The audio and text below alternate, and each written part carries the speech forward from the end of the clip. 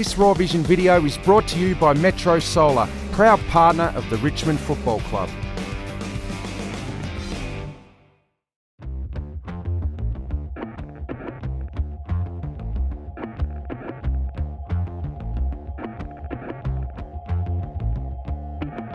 Today saw the return of Richmond's senior players who joined their younger teammates at Punt Road Oval for their first session of the pre-season. Among them was star forward Brett Delidio, who admitted to feeling a few nerves about arriving for the first day back. Yeah, well, I actually liken it more to, I said to my wife yesterday that it's like going back to school. You know, you have all that time off over Chrissy, and then I've had all my bags packed and my clothes all laid out, ready to go. So I'm a bit nervous, a bit excited.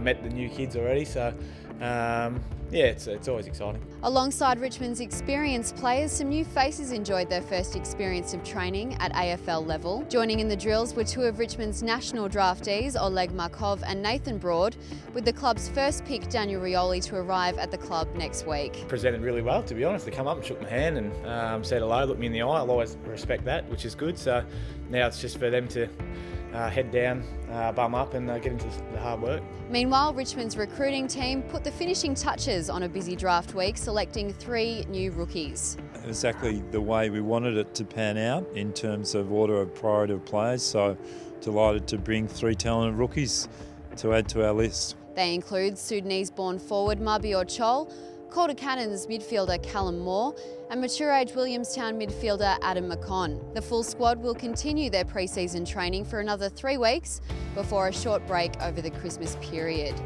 To keep up to date with all that happens over the summer, stay tuned to richmondfc.com.au.